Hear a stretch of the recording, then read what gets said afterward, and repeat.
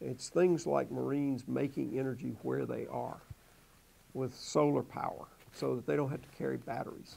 Saves a company of Marines 700 pounds in batteries.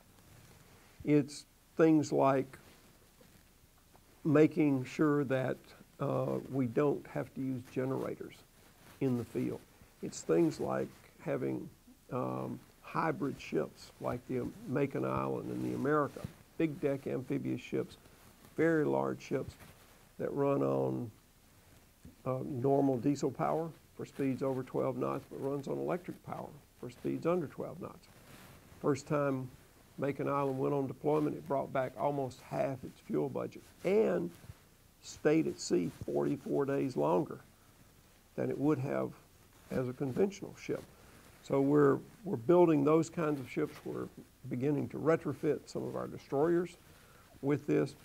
So we're moving toward alternative fuels, but we're also using significantly less fuel, less energy for the Navy and for the Marine Corps.